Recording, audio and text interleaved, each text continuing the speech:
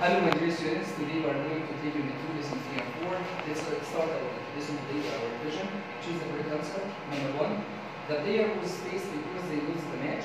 Yes, the player was nervous because they lose the match. The actor should look at the script. Yes, the actor should look at the script.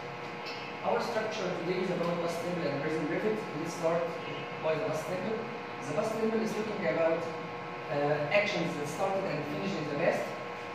And it must be finished in the past. The keyword is for the past simple as we said before, yesterday, ago, last. So we said if you see yesterday, ago, last, means the verb past, like I watched the match yesterday.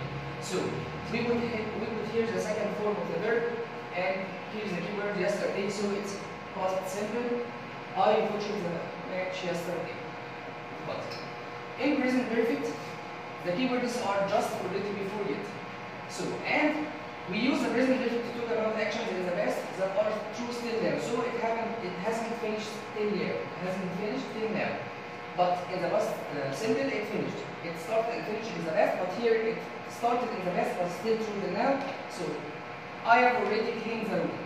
I have already cleaned the room. As you see here, the keyword came between the verb to have and the past participle of the verb. Let's practice. Space, she titled the room.